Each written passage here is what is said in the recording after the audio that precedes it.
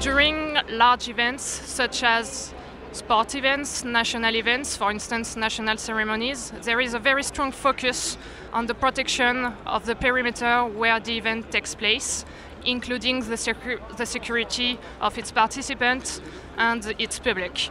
Plus, we are usually facing events that last hours, weeks, sometimes months.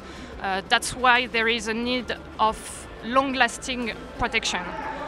Using Darricau UAVs to ensure long-lasting protection mission, to offer a global overview of the site, and to complete a global security solution on the ground is, I think, a key ally to achieve this goal.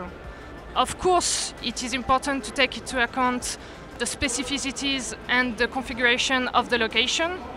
Plus, when you are talking about UAVs, this kind of UAVs, what we call small tactical UAVs, it is mandatory to respect national and European regulation regarding the overflight of a site. That's why Copter UAVs will be perfectly adapted to specific events and specific location in support, again, of a global security solution.